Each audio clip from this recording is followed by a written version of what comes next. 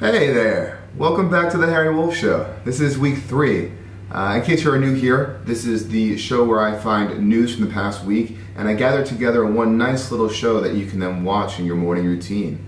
It has news about information from tech to music to movies, anything that's popular and things that you should know about. I'm here to tell you about them as well. It's definitely going to lean towards tech, but that's hopefully why you're here and why you're still watching me talk to you. Without further ado, let's get into the first item of the week. Webpack, your beloved bundle manager for JavaScript, has just released a new blog post talking about new funding that they got from the Mozilla Open Source Software Fund. The big news here is that Mozilla invested $125,000 so that Webpack could spend engineering resources to make WebAssembly a first-class module type. That's a lot of words. If you don't know what WebAssembly is, it's a compile-to target for languages other than JavaScript, which means that you can take C++ or Rust code and actually compile it down to WebAssembly, that you can then use that WebAssembly code in your JavaScript applications, making non-JS code accessible in the browser or Node, which is very exciting. This investment by Mozilla will actually make it even easier for you to use WebAssembly in your JavaScript applications. And examples on the blog post about how you can simply have a .cpp, that's C++ file, and then just import that as if it was its own JS file as well. This is just the right move that WebAssembly needs to actually gain traction for it to actually reach critical adoption. Right now there's a lot of friction to getting WebAssembly running in your application, and by having it be a first-class citizen in Webpack, hopefully we'll see WebAssembly's adoption rate just skyrocket. And that could only be good things for the web. In scarier news, NPM found some malware on their registry this past week. There's a popular package named CrossM, and it was found that there was a duplicate package name just with a slight modification that was name squatting, and whenever people would use that package, it would actually send your sensitive environment variables to a remote server. Environment variables such as API key equals your token were actually getting hijacked and sent to some malicious user somewhere in the internet sphere. Luckily, it didn't affect too many people, but this is definitely going to be a thing to watch out for, because as NPM grows in popularity, that attack vector grows as well, where there is the chance for gaining from being a bad actor. You'll see people increasingly have that behavior, which sucks.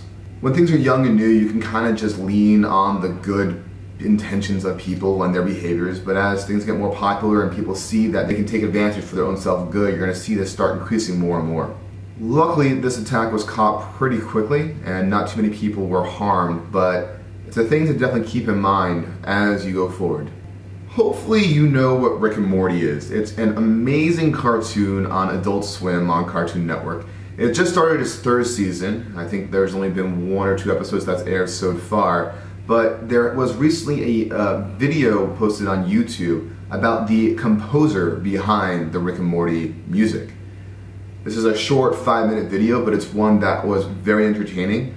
It was filmed pretty creatively, and some interesting information was shared in the video, such as, did you know that the theme song for Rick and Morty actually wasn't made for Rick and Morty?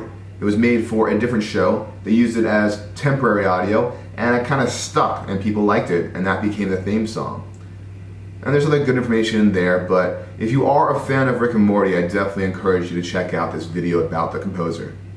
And last but not least, some fun Node information for you. In the past week, 2 big PRs were merged into Node Core with new functionality that I'm very excited about. The first is that, as I talked about last week, HTTP2 support has now actually been merged into Node Core. It's not out in a release yet, as far as I know, but that means coming soon, you'll be able to easily make an HTTP2, I think there's 3 T's, 2 T's, HTTP 2 server in your Node application.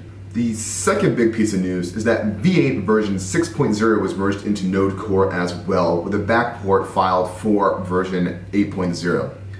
V8 version 6.0 actually is a big deal because that includes a big re-architecting of how V8 works itself. The big news with V8 version 6.0 is that they've now deprecated the old compiler called Crankshaft, and they're now using a new one that was remade called Turbofan. What does that mean for you? It means that actually some of the JavaScript code that you used to be told were bad practices, would lead to slow code such as try-catch, will no longer be true. You'll be able to actually write try-catches without worrying about any performance hit penalties because of the new V8 version. And as that comes to Node version 8.0 and future versions, it'll just mean that you'll be able to get faster JavaScript applications for free. And that's exciting.